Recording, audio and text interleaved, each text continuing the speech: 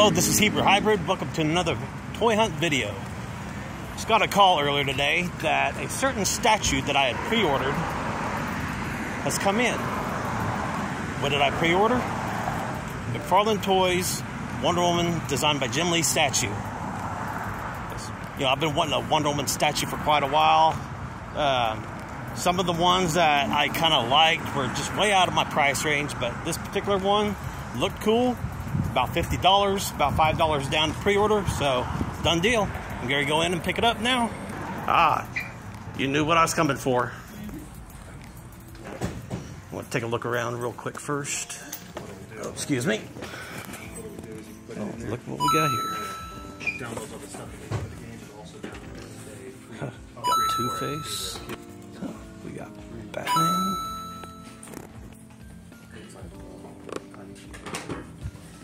Chris and Donald Robin, they have in stock here. Got Rogue, Ultron, Nick Fury, King. Nice. Let's see what else we might have.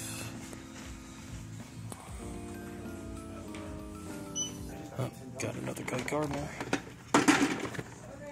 I'm going to pick that up. I'm gonna go ahead and get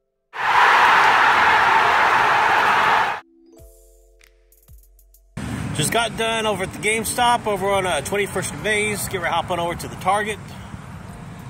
Walmart. Get ready to hop on over to the Walmart. I wish I was going to Target. I have better luck finding stuff there, I think. I don't know, maybe 50-50. But let's go inside, see what the hell they got in the toys.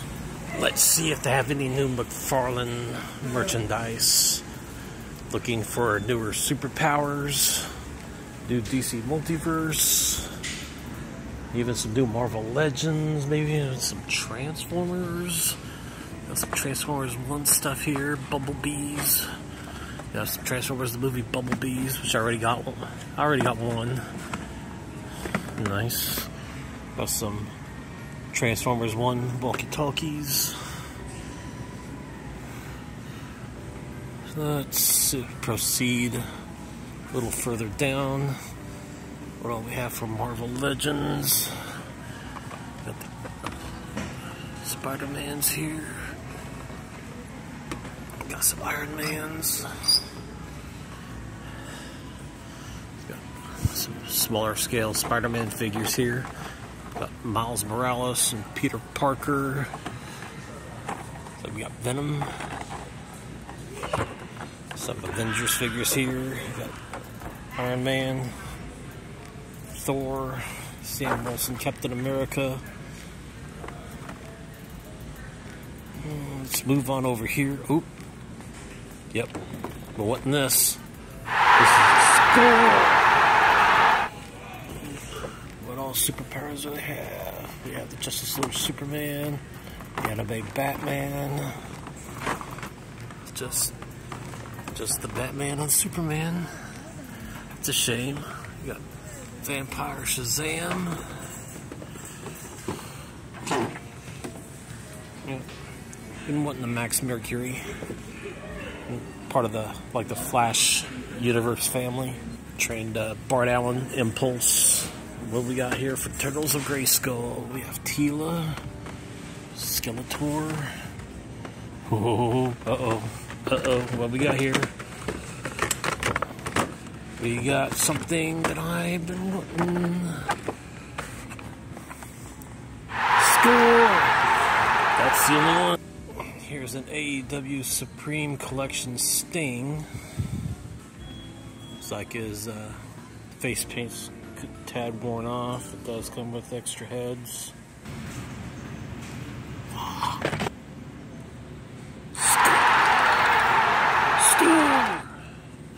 Well, it is a couple days later, and hopped in over at the Target over on Maple and Ridge. Here we go and see what kind of toys they got. Now, as you all know, always heading down towards the McFarlane, the main toy aisle, because that's the stuff I'm really about.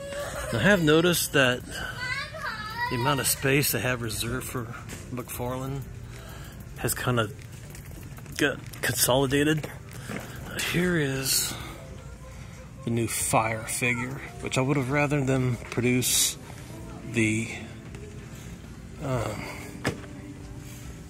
like the non-flame version instead of the green flame. It does look like a nice sculpt though, but this is going to be a pass for me. This is the gold label, Target exclusive. This looks like it's the only one on the pegs. Just gonna put that right back up here because I'm not really interested in it.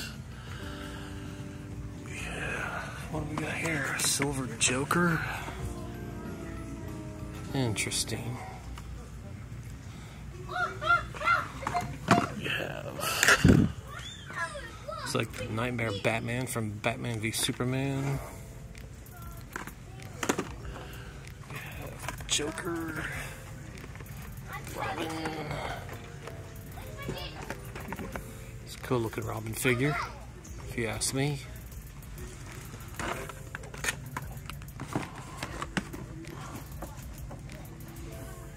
Silver Joker. Interesting. Still have another Jim Gordon as Batman. Platinum Series Chase. Just sitting on the pegs, which nobody really cares about. Here's a Transformers Bumblebee Sunstreaker. Decepticon Soldier. Another Soldier. Sideswipe Brawn. The movie Wheeljack.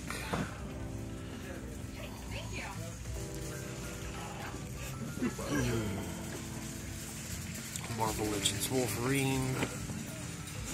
The Iron Spider. Not really the Iron Spider, but Spiderman up here with an Iron Man. We have a Luke Skywalker X-Wing. About $13. Get the focus on that. $13.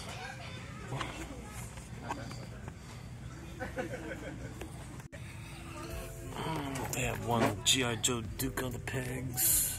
The Frighteners, Winston Zedmore. We have some of the Ghostbusters.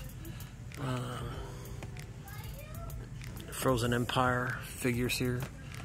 Looking a little too cartoony if you ask me. I think I've said that before in a past video. Here's McFarlane toys, Marvel statues. Captain America. This is modeled after one of Todd McFarlane's designs. Here's a Spider-Man. Looks kind of like a Steve Ditko Spider-Man. A Bizarro and a Bat-Zorro. 2-pack. Down here we have Kryptonite Doomsdays. They look really cool if you ask me. We got 2 of them. 3, 4. 4 of them down here. Maybe sometime in the future I might pick one up because they are pretty interesting, but kind of a low priority at the moment. I went through the other toy aisle that's adjacent to the main toy aisle that I like to hit up. And we have some Masters of the Universe deluxe figures. Here's the Thunder Punch He-Man, Cyclone, and Leech. We have the Origin series, the cartoon collection. Got the Merman here. It's got Tila pictured on the back, Trapjaw, Stratos. Still have some Prince Adams and Cringers. Wouldn't mind having this, but said it's a low priority. Put that back. Looks like we got 2 of them on hand. Here's the Turtles of Grayskull mounted arms. Still have 3 of those on hand. Teenage Mutant Ninja Turtles. Let's do replace that. We have the Target exclusive. Who's Cruising figures.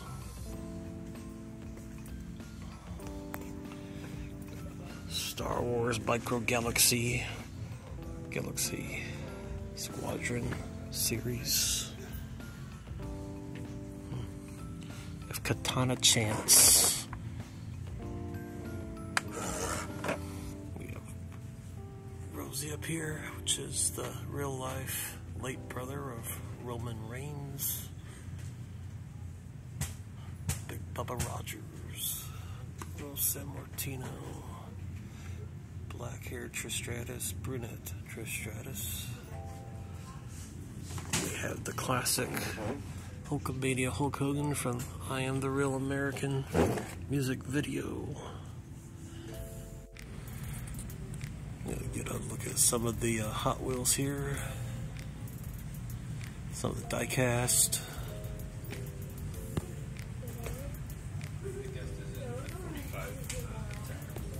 Hot Wheels 5-packs here. Some of the singles as well. Carded singles. Nothing that really screams for me to buy them. So, Barbara Gordon, Batgirl, Jokerized, Target exclusive. Have the Rookie and Mr. Bloom. Gold label, Target exclusive, I believe. Here we have the Hot Wheels Racerverse. We have Scrooge McDuck. We have Luke Skywalker, Captain America, Black Panther. We have light blue Yoshi, Grogu.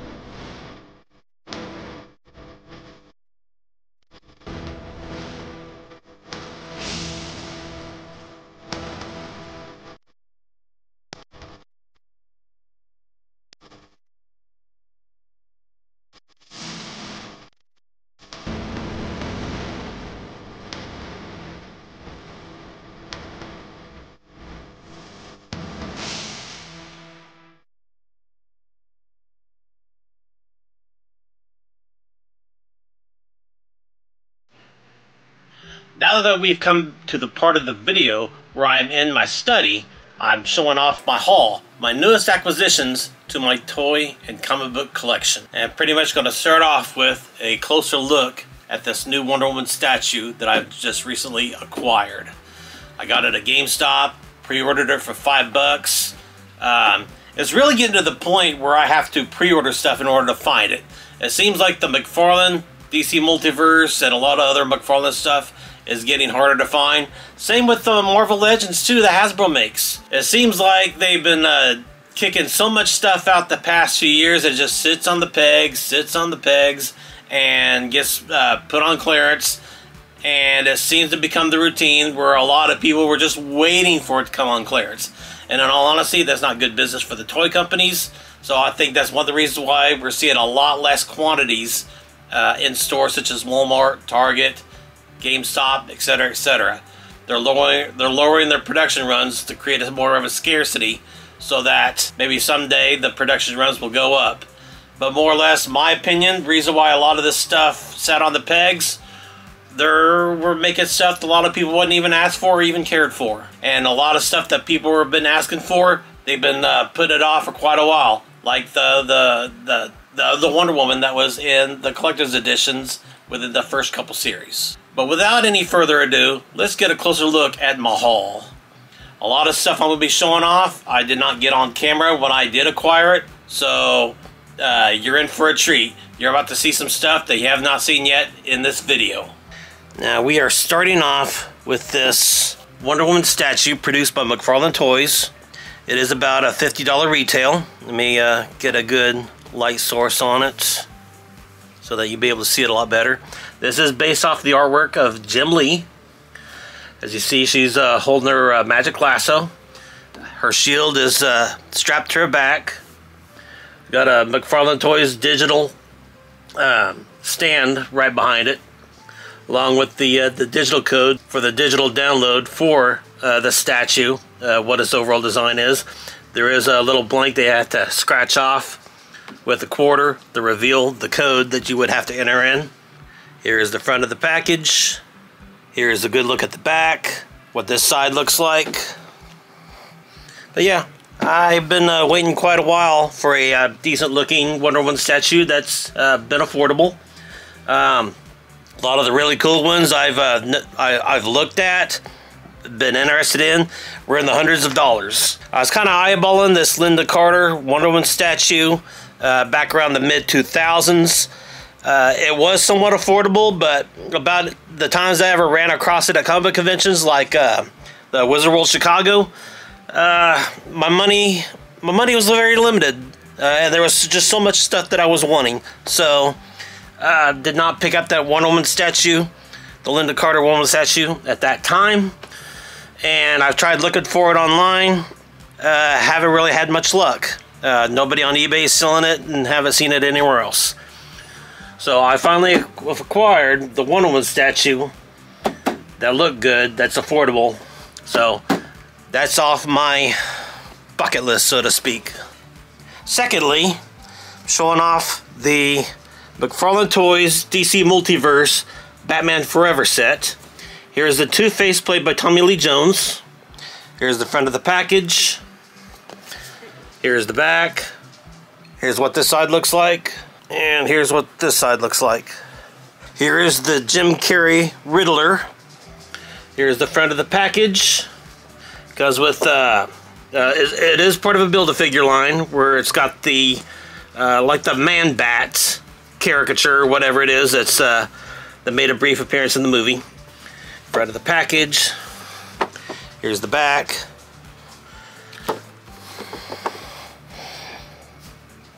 Here's the side.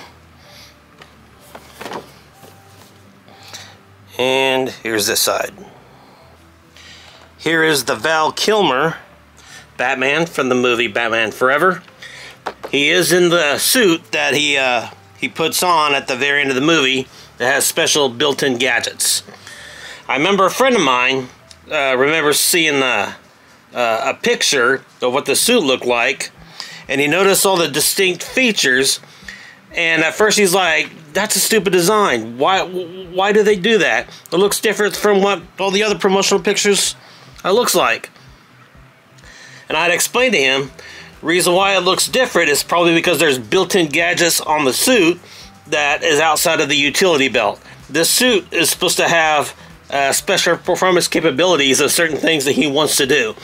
More or less it's going to be a prototype, so on and so forth. So then he goes, oh, that makes sense now. But as you can see, he's got special accessories included in with the package. Batarangs, grapple hook gun, the giant bat head, extra sets of fists. Here's the front of the package.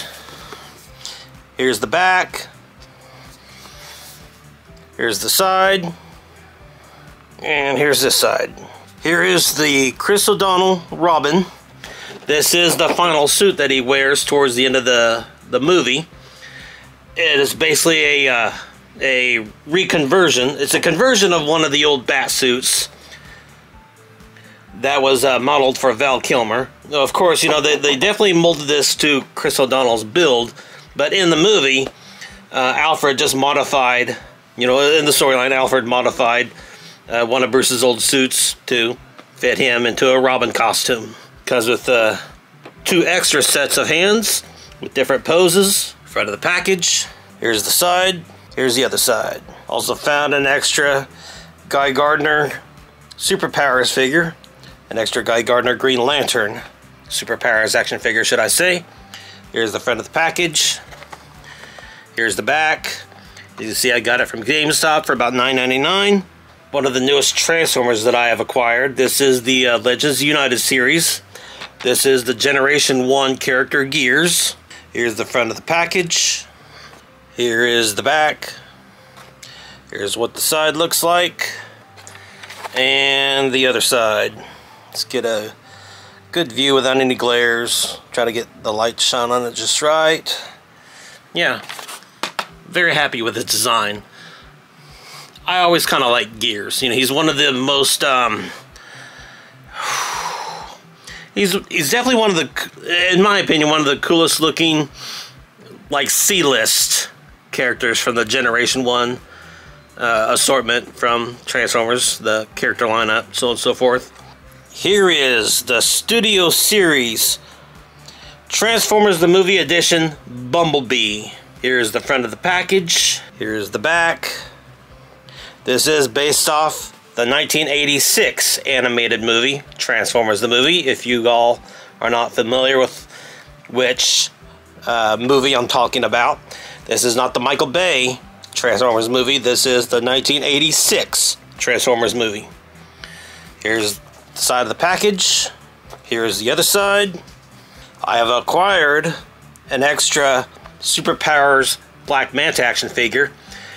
This is not the Super Friends design that was the Walmart exclusive that was released several months ago, but this is the brand new edition. It's got more of a silver chromish look helmet to it. All black outfit instead of blue. Here's the back of the package. Got the character bio card pictured on the back. And I was very excited when I found this bad boy right here. Found this at a GameStop. This is the Cyborg Superman. This is the new 52 version of the Cyborg Superman, not from the Death and Return of Superman series. But this just looks totally badass. I mean, it looks very similar to the Death of Superman look, but it's more looks more dynamic and more menacing, should I say. Looks totally cool. Front of the package. Here's the back. Here's the side. And here's the other side. I have also come across the McFarlane Toys DC Multiverse Walmart exclusive gold label Max Mercury. This is the mentor of Bart Allen, aka Impulse, aka Kid Flash, which would eventually assume the role of the Flash for a short period of time before they reinstall Wally West and then bring Barry Allen back several years after that. But Max Mercury is a Golden Age character, I believe, and they brought him back around, you know, like either the late 90s, early 2000s to help be a mentor to Bart Allen, Impulse, because Wally West was too much of a prick to mentor his young cousin, even though that Uncle Barry, which was Bart Allen's grandfather, made plenty of time for Wally West. So yeah, Wally's kind of a prick, and it was up to Max Mercury to kind of teach Bart how to handle his speed a lot better, be a mentor, be the adult role model that Bart Allen was really needing at the time. Here's the front of the package with the gold label emblem. Here's the back. Very beautiful artwork, if I say so myself. Here's the side of the package. Here's the other side. Found one of the new Turtles of Grayskull Ninja Turtles figures. Here is Michelangelo. So far I have Donatello, I have Leonardo, I have Michelangelo. I don't think I've seen a Raphael anywhere. I think I've seen him pictured on the back of a package of the same assortment line that he was a part of, but I have not seen a Raphael. From what I've gathered from all the toy hunting, these Turtles of Grayskull figures, which that has to do with the Ninja Turtles, they're kind of scarce. I'm still seeing Man-at-Arms on the pegs, but as far as the Ninja Turtles and some of the other figures, they sell it really fast. But here's the Michelangelo, the front of the package. Here's the back, what it looks like. Beautiful artwork on the back. Got Hordak pictured on here. It's got Attila, Michelangelo, Casey Jones, and Skeletor pictured on the back. Growing up, I was always a fan of Orko. I liked the way Orko looked. Here's the front of the package for the Masters of the Universe Origin series. Even though it doesn't have a Filmation sticker on it, it looks like the same version that you would see in the old Filmation cartoons. Here's the back of the package. Got Orko pictured on the back, Trapjaw, Triclops, and Zodak. Here and there, I'm still getting various packs of the Magic the Gathering Assassin's Creed cards. Here's the front of this package. Here's the back. These are ranging from like $7.50 to $8 a pack. There is a guaranteed foil in every pack. Reason why this particular pack is so pricey. I think regular price might be $4 or $5 if it's just a random foil in like, say like maybe one out of every 3 or 4 packs maybe.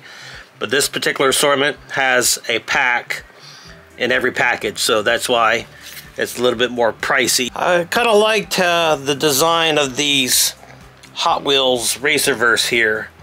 This is the Luke Skywalker with his X-Wing fighter car. Here's the front of the package. Here's what the back looks like. Speaking of Princess Leia, here is the Princess Leia car from the Hot Wheels Racerverse Star Wars series. She's sitting in her vehicle that is designed after the starship from Yavin 4. I think it's called Yavin 4, or maybe that's the planet that's in at the end of the movie that the Death Star is getting ready to destroy. Here's the front of the package. Here's the back. And cue the music. When I saw this, I could not pass this up. Wonder Woman in her invisible jet car. In her invisible jet, she's the finest brunette. Here's the front of the package. Here's the back. I think this is a relatively new car that just got released. This was the only one that I found in the store, so I ended up snagging it up. I don't know if this is supposed to be a scarce item, limited production run, quantities, so on and so forth. But if you're interested in this car, go out and look for it. If you're a fan of physical media, you know, it's still a dying art form. DVDs and Blu-rays. I got this at Walmart. It was marked down to like $18. Still a relatively new movie. Blu-ray, digital code. Here's the front. Here's what the back looks like. Picked up Sonic the Hedgehog 2. Marked down to about $5. Here's the front. Here's the back. And was finally able to locate part 3 of the animated cartoon movie series of Crisis on Infinite Earths, Justice League Crisis on Infinite Earths. Part 3, got Superman holding Supergirl's, what looks like her dead body. Here's the front. Here's the back. Pretty much the actual DVD case looks about the same as the protective cover on the front and the back. And are you guys checking out your local ollies? Are you keeping an eye on your local ollies? Well, I've been procrastinating on this figure for the longest time. Anytime I see it, and you know, it still was $25. Kept seeing it at Walmart, waiting for them to be put on clearance. Kind of like how I say it in the video, which was a trend with McFarlane Toys' DC and Hasbro's Marvel Legends. Well, there's so much of a high quantity, a lot of them got sent out to Ollie's, the bargain outlet, liquidation outlet, so on and so forth. So this is the What If series, Red Skull. Here's the front of the package. Here's the back. Here's what this side looks like. And here's what this side looks like. Part of the big Build-A-Figure line. Khonshu from the Moon Knight TV series on Disney+. And since I'm talking about Ollie's, here is the Morbius Epic Collection, Volume 1. I got it for $9.99 at Ollie's when it was regularly like a $40 book retail. When I first found this, there was plenty of copies to choose from. The Epic Collections, they don't really tend to overprint, but for whatever case, I guess a lot of copies got sent off to Ollie's because they didn't really sell enough. Morbius, not really that popular of a character, though. It is part of the Spider-Man universe. It's linked to Spider-Man, which is why the Morbius movie is pretty much exclusive to Sony, because Sony's got the rights to make Spider-Man type movies. The Spider-Man you're seeing in the Marvel movies, where you see with the Avengers, that's through a special agreement with Sony Pictures and Disney and Marvel Studios. Here's the front of the book. Here's the back. Volume 1. $9.99. The last couple times I've been to my local Ollie's, have not seen these anymore. But that doesn't mean that your Ollie's that's closest to you doesn't have any in stock still. So if you're interested, check it out. They might have, I don't know, maybe one copy left, but you don't know if you don't check it out. More additions to my reading library is Spider-Gwen Ghost Spider, Volume 1. It pretty much tells the origin story of this particular universe's Gwen Stacy, how she got her spider-like powers, and the role that her Peter Parker played in her origin story, and why he's not around anymore.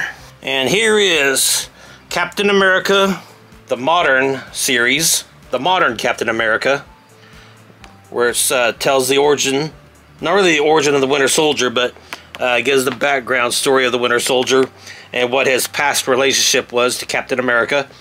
If you've watched Captain America Winter Soldier, the movie, you should have a general idea what's going on, and how this book, which first told the story of the relationship that the Winter Soldier used to have with Captain America, was pretty much a shocking revelation.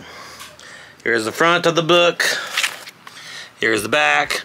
This is Volume 1 of the Modern Era Epic Collection. As you can see on the binding, it says Modern Era. It's not the old Golden or Silver Age Captain America. This is past the year 2000. Here is the Amazing Spider-Man Epic Collection, Volume number 21, Return of the Sinister Six. This volume contains mostly artwork by Eric Larson and written by David McFarlane. I used to pronounce his last name Michelini, but I guess it's actually McFarlane. Yep. Thanks to the Uncanny Omar from Near Mint Condition. I guess he's pretty familiar with how to pronounce a lot of these names in the comic book industry. Uncanny Omar really knows his stuff. I watch him a lot. He pretty much lets me know what all's getting ready to come out. Shout out to the Uncanny Omar over at Near Mint Condition, and also Curtis from the Epic Marvel Podcast. Never spoken with you guys, but you know, you guys know your stuff. You really helped out guys like me, and maybe someday our paths might be able to cross out in the YouTube universe. Here's the front of the Epic Collection. Here's the back. And like I have asked a little while ago, are y'all keeping an eye on your local Ollie's? Because every now and then you might be able to find good deals on omnibuses. Here is a Star Wars Rise of the Sith, part of the Legends series. This is content that was originally published by Dark Horse Comics. And since George Lucas at the time had all the rights and could control everything Star Wars related. He owned everything, and when he sold everything to Disney, everything that Dark Horse did, which was owned by George Lucas, became property of Disney. So Disney, they can reprint all the old Dark Horse stuff. They can reprint all the old Marvel Comics stuff that traced all the way back to 1977. But yeah, here's the front of the book. Here's the back. Here's what the spine looks like. And this was a $125 book. Picked it up for $30 at Ollie's. And last but certainly not least, again, are you guys checking out your local Ollie's? Here is Thor, Volume 1. I picked up for $25 at the local Ollie's. These are reprinting the earliest Thor appearances in Marvel Comics. Journey into Mystery, number 83.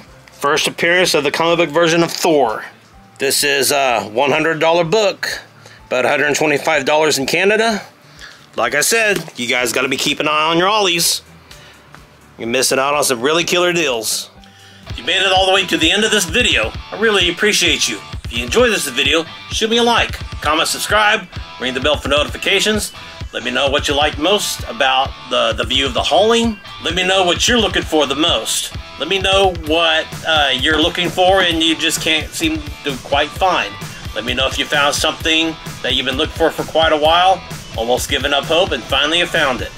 I love hearing stories about that because I got several of my own. Of course, you know, nothing comes to mind, but every toy hunter has that one thing that they've been looking for. Looking, and just when they finally have started to give up, they finally found it. Go ahead and subscribe to this channel, ring the bell for notifications, let you know anytime I upload a new video. Support your local comic book, toy shop, and your local brick and mortar store. Thanks for watching. I'll see you in the next video.